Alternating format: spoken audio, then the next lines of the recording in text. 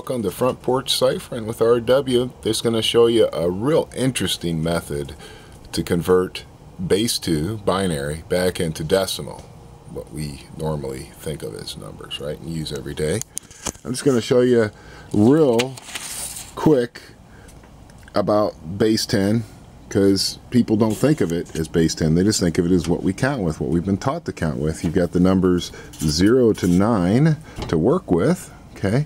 So there's your 10 numbers.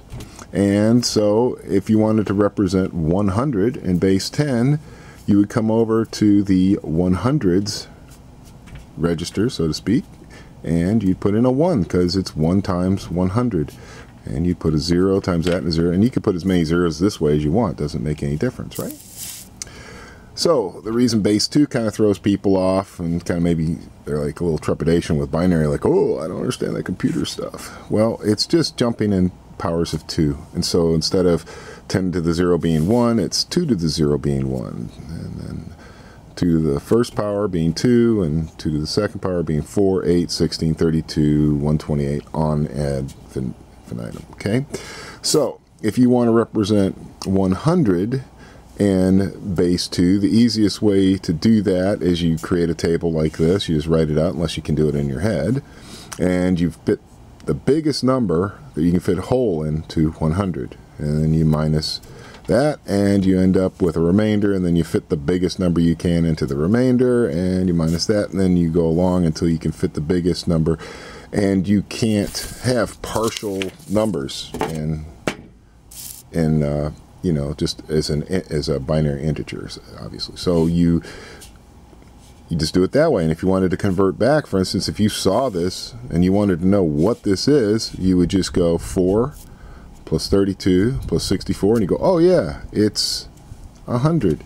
Or if you wanted to know what 12 was, okay, you could do it this way to create 12. Or if you saw this 1100 in base 2, you know, you'd be like, okay, that's a 4 plus an 8, it's 12. That's sort of the regular way that you may find to do that. But there is an interesting method that my instructor Dave Park showed us at the IMT course. It was taught to him by an Iranian instructor. She called it Dibble Dabble. So for instance, we already know that 100 is represented as 1100100 in base 2.